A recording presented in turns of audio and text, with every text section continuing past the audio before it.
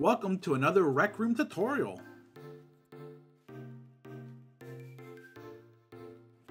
I will be teaching you how to import high quality music or sound loops into Rec Room.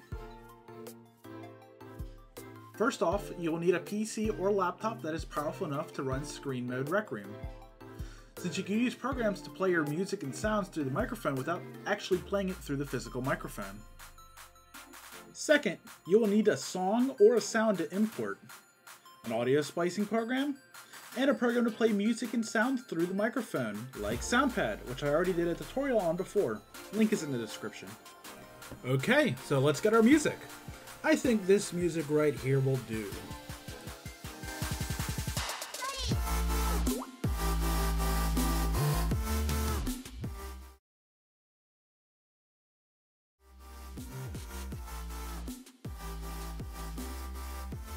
Now the remaining portion of this tutorial will take place in Windows, just mainly because I do everything in Windows and Rec Room isn't on macOS yet.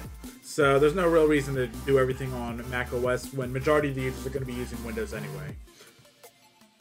Now that we got our music or sounds, we're going to have to get an audio splicing program if it's longer than 30 seconds.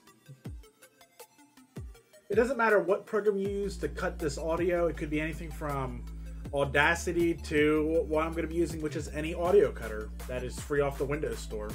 Doesn't matter what you use, it's just as long as you're able to cut the audio into 29-second spots. The reason why I'm going to show you guys how to do it in 29-second intervals is just due to the fact that sound samplers only can take 30 seconds of audio. So this gives you a little bit of leeway to mess with the sound sampler in-game to match it up as perfectly as you can to the next state machine when we actually get to that part. I'll explain a little bit more about that later in the video. So now just import your audio and start taking up 29-second clips.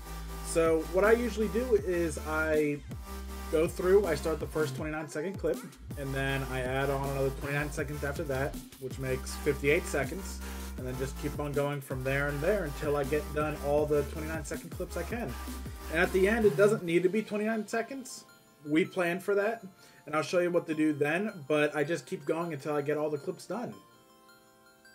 Now it's time to open the program and import our audio into it so we can start getting ready to import it into Rec Room. Just drag and drop your audio clips into SoundPad and you should be good to go. Okay, now let's get started. First, bring up your backpack. Bring out your maker pen. Bring up your palette menu. Open your palette. Then go to Gadgets, Other Gadgets, and Sampler. Make sure you're in Create. And I need 6 samplers for this song. You might need more, you might need less. But for this, I'm just going to use the 6 that I'm going to need. So 1, 2, 3, 4, 5, 6. Don't need that anymore for right now. And when you do start your audio, make sure you turn off your microphone.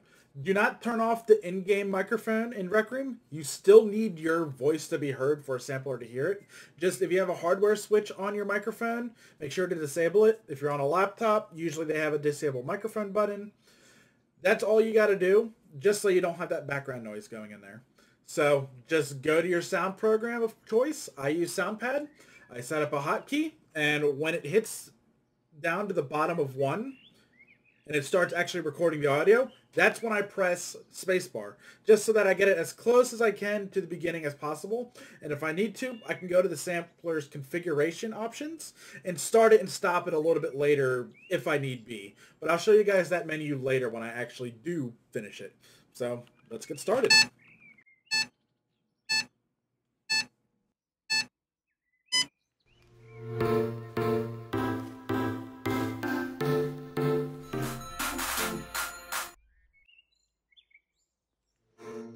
Okay now that we've finished recording that audio, we now have the option to cancel the save.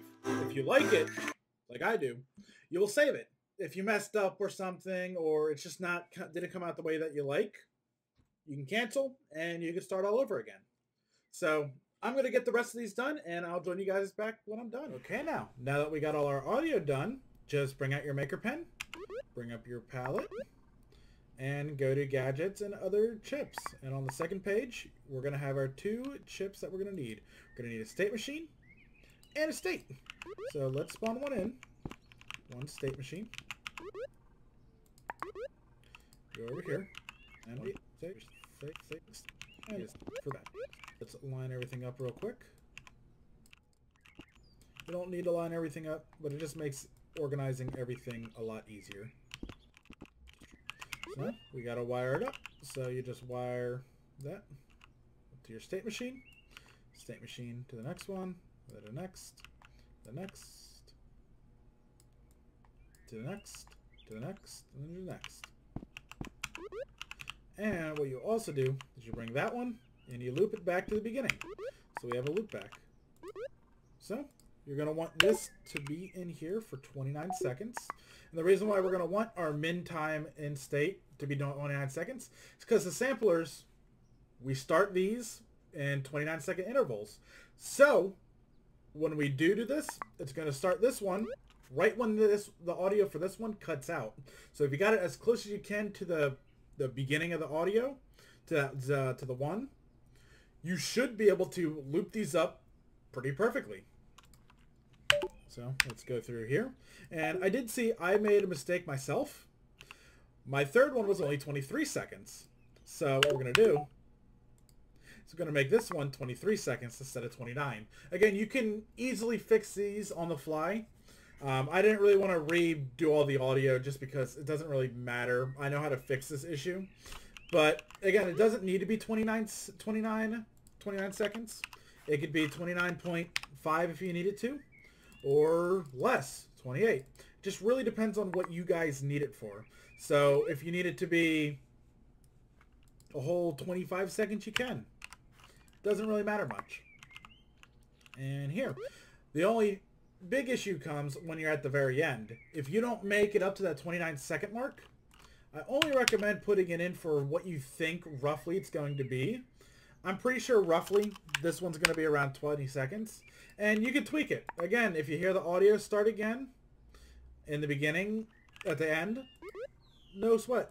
Just wait. Or you can make your loop back, the little pause timer, go for 15 seconds. Doesn't matter. So now that that's all wired up, what you got to do is just wire these up. And usually I start from the last, just so I don't have to hear the music as I go through. So you do in state to play on signal, which is the green to the red. And the reason why you do that is just because you're going to want this to be a 1 when it's in the state. So when it's actually selected, it will play that song and make sure that that sampler is activated when it needs to be. So when you go out of it, it stops playing and this one starts playing because the audio stopped on the other one. So you pretty much just go through this and you tweak it as you see fit. And I will tweak this until it's ready.